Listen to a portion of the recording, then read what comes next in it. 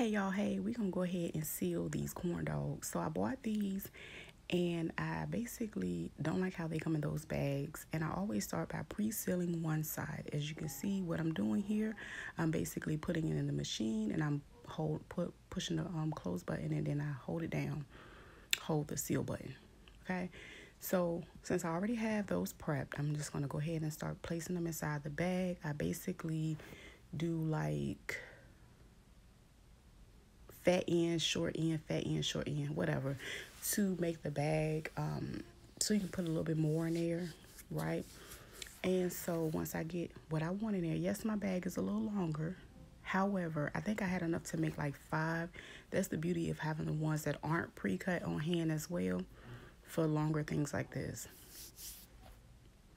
So I go ahead and I put it in my machine. I close it, I lock it, and then I press the vacuum button. Once you hold that one down all the way, it basically sucks all the air out, of course, and then at the end it seals it. And once it stops blinking, then you know it's done. And that's it. That's all. I just go ahead and I think I got like 4 packages out of this, and I think I had a set of 6. I had one that had 5 in it, and I had 4.